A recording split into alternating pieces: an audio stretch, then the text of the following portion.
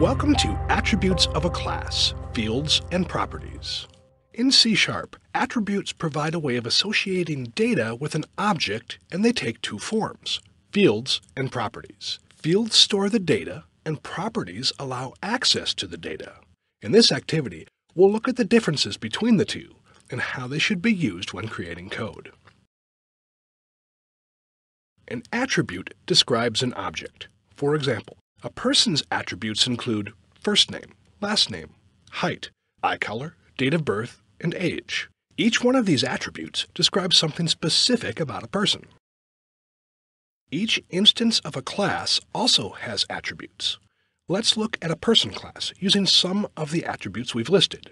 Public class person, private string first name, private string last name, private float height, which will represent height in inches, private string eye color, private date time, date of birth.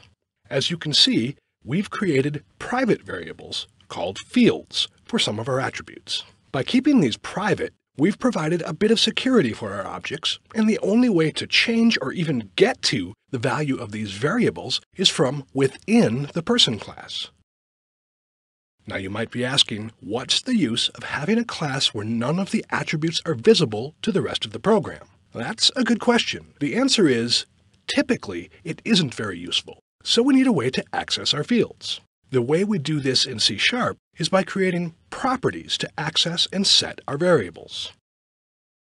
Using our previous example, let's create a property that allows us to get a person's name. The syntax is public string first name, get, return name, set, name equals value. More on that later. Let's break this down line by line. Even though the first line looks a lot like our name field, there are a few minor differences. First, we're using the public accessor instead of making it private.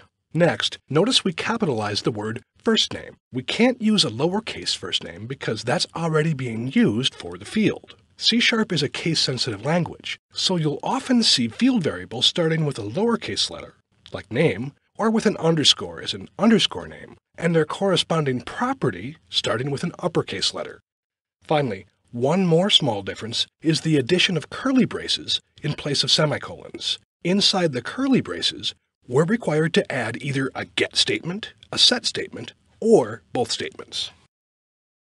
Let's look at the following code.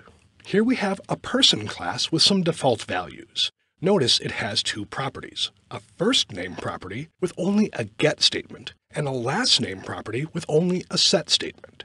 Public class person will initialize some of these fields to have default data.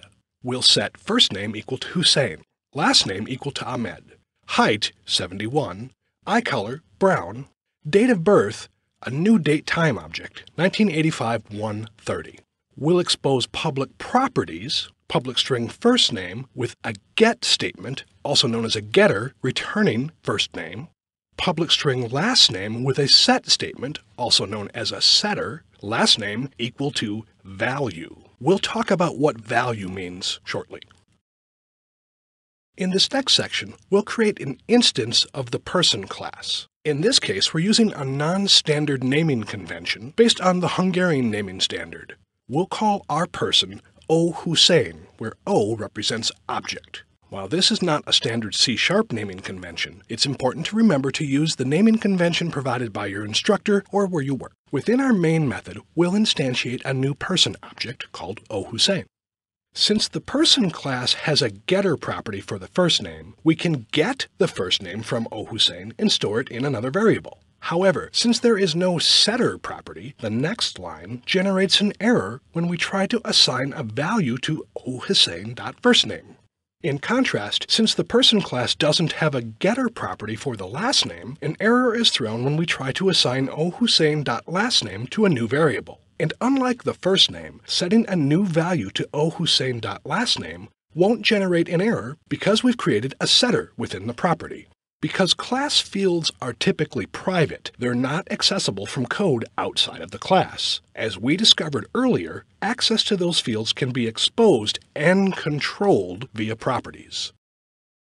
In most cases, it makes sense to create get and set statements for your properties, such as public string last name get return last name, which returns the value stored in the last name field. Set last name equals value.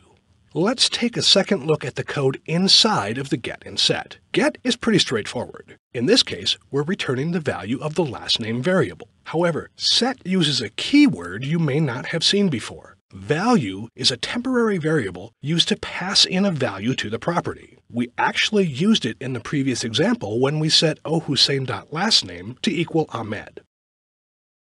So far, all of our examples have tied fields directly to properties, which often happens. Although, properties can also be derived or computed from one or more fields. Let's look at two more examples demonstrating this. Public class person, we set the private variables to have some initial values. Let's take a look at our public properties. Public string full name, get return first name plus space plus last name. Public int age, get return datetime.now minus date of birth total days divided by 365 cast to int. Notice we have two properties, full name and age, and there are no fields called full name or age. In the case of the full name property, we're returning the first and last name fields concatenated with a space between them. Imagine for a second that we have fields storing first name, last name, and full name. Not only is this data redundant, but what happens when Hussein changes his name? Now we have to change the data in multiple places. By creating a property for the full name, the redundant data is removed and the complexity of the code is reduced. The same is true for the age property. If we have someone's date of birth, we can calculate how old they are. To review, attributes of a class take two forms in C#, fields and properties. Fields store the data, and in most cases should be kept private. Private string first name. Properties, on the other hand, allow access to the data and are usually public. They also have a get statement, a set statement, or both. You have completed attributes of a class, fields and properties.